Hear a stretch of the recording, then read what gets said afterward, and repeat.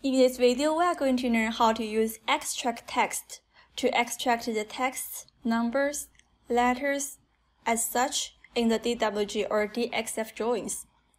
Open a drawing in CAD Reader, click on VIP, then select Extract Text.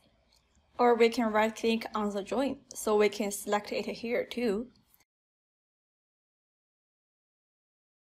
Then hold on to your mouse to draw a boxy to select the text. Left-click again to confirm. Then we got those words.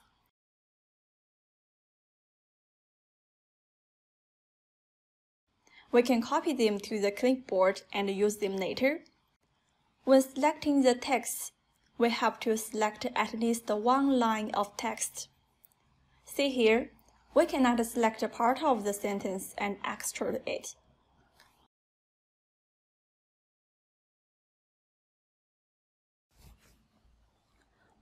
So we have to select the whole sentence and modify it here if we would like to.